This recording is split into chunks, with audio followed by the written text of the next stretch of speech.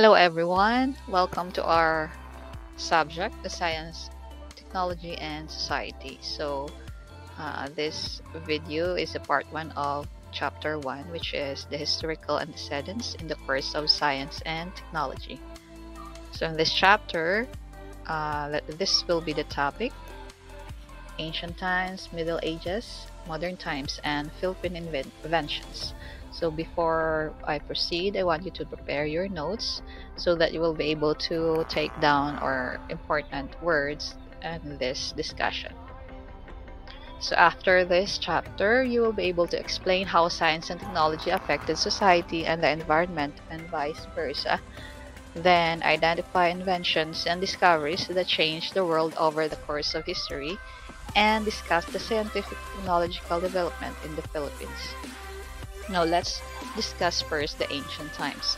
So the people were concerned with transportation at those times and navigation, communication and record keeping, mass production, security and protection, as well as health, aesthetics, and architecture.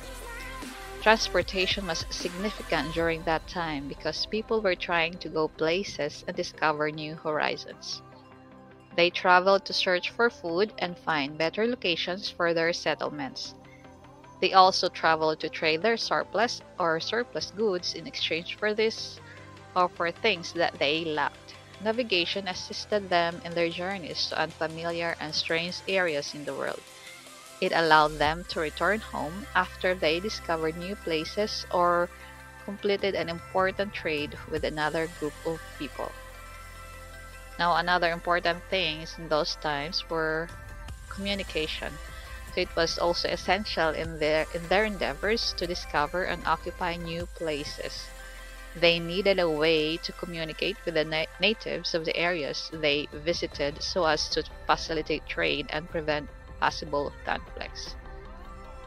Record keeping was also important since they needed to remember the places they had been to and document the trades they made with each other.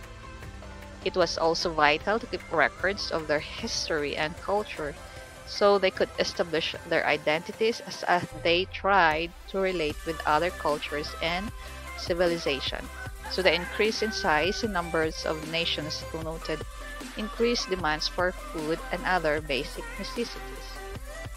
Now, this condition also implied that people must be able to produce food at a given time and space since resources were getting scarcer as more people struggled to share the basic necessities. Now, the people thus needed a form of technology that would enable them to increase food supplies and other survival needs without them traveling more or working harder. Now let's proceed to the weapons and armors. So weapons and armors were also important as well as in the discovery of new places or the establishment of new alliances with other tribes. At that time, there was always a risk of conflict when people met others with different culture and orientations. Conflicts were common, especially if different groups struggled to control vital resources. Stronger nations tended to invade weaker ones so they could take much needed resources. So, as such, the development of weapons and armors for security and protection was considered a major achievement.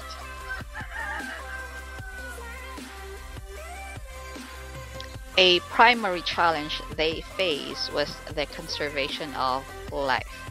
The early people might have been successful in harnessing the rich resources that the world could provide, but their survival posed a great problem. Different illnesses and diseases, both natural and man made, hampered the full potential of a human being. Given this predicament, science and technology played a major role in the discovery of cures to, if not the prevention of illnesses.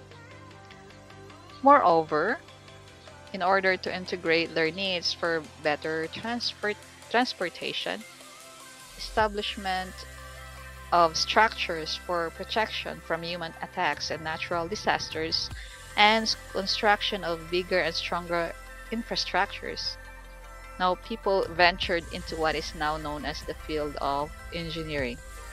So, the development in this field allowed humans to build structures that would address their specific needs and wants. Some of the structures built during the ancient times still exist today and continually owe people.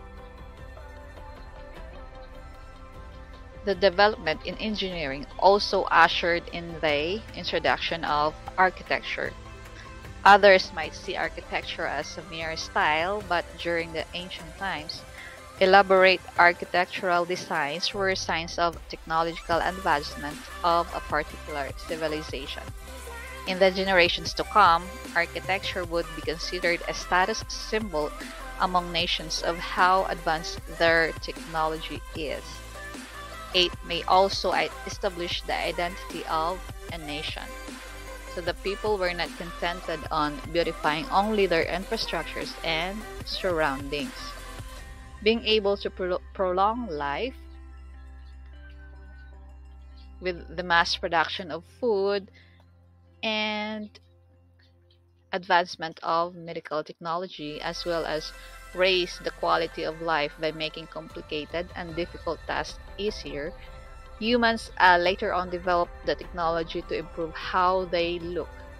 They discovered that people look more visually presentable and appealing by adding some features and decorations in their body. With all this in mind, one can conclude that the developments in science and technology, aside from affecting the lives of the people, were the results of many prior antecedents. So, out of necessity, people in ancient times were able to discover and invent things that would impact the lives of the modern people. So, this is the end of part one of this chapter. So, if you have any questions, you can post it in our Facebook group chat. Have a good day, everyone.